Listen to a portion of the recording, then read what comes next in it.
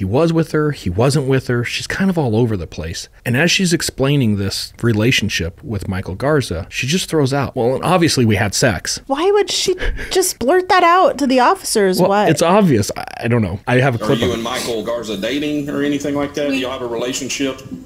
Yes. Did y'all have a date? Was it date night? No, we just hung out.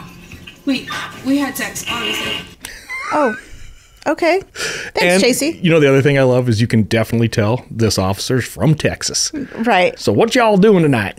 Yeah, pretty Just good. a good old boy. Yeah. Further interviews at the station, and the story's going to start to morph. She will change eventually that it's not a shadowy, dark figure, that it was Michael Garza who came out of the tree line and shot Bob.